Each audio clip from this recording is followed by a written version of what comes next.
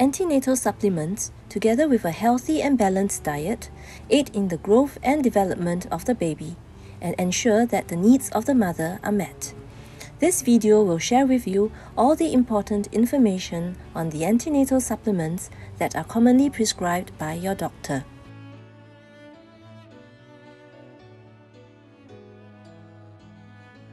You may skip ahead to each antenatal supplement by clicking on the respective segments on the loading bar.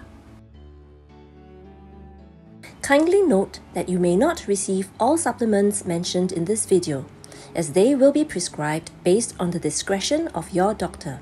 Images in the video are for illustration only and subject to change. Please check with your doctor or pharmacist if you require further clarification.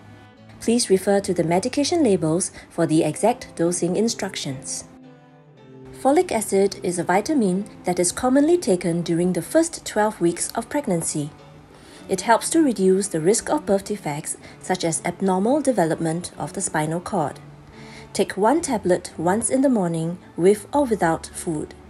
It is usually well tolerated by most patients without any significant side effects. These multivitamins contain higher amounts of iron and folic acid than regular multivitamins and are specially formulated for pregnant mothers.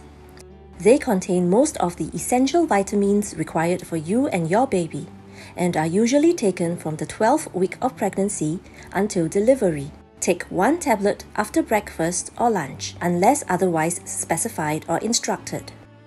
Avoid taking it close to bedtime as the vitamin B contents may affect your sleep. In order to maximize the absorption of iron in these multivitamins, space them at least 2 hours apart from coffee or tea, milk and products containing dairy, and calcium supplements.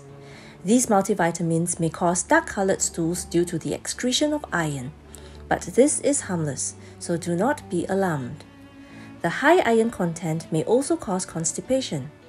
Thus, it is advisable to drink more water and take plenty of fruits and vegetables to prevent this from happening. Fish oil preparations contain omega-3 fatty acids to help with the development of the baby's brain and eyes, and are taken from the 12th week of pregnancy until delivery.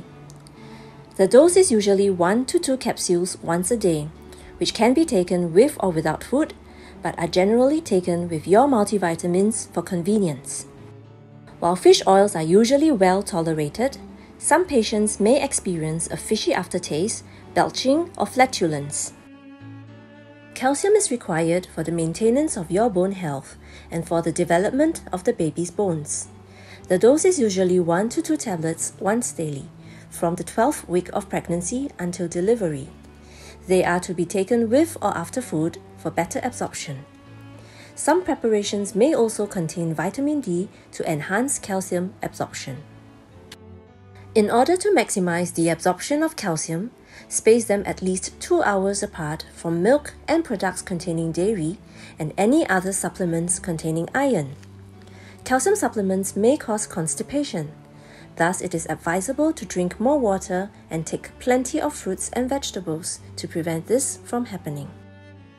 Iron supplements are usually prescribed when the mother's hemoglobin levels are low. During pregnancy, the body requires more iron to produce red blood cells that help to deliver oxygen to the mother and the baby. The dose is usually 1 to 2 tablets once or twice a day. Certain iron supplements are better absorbed on an empty stomach.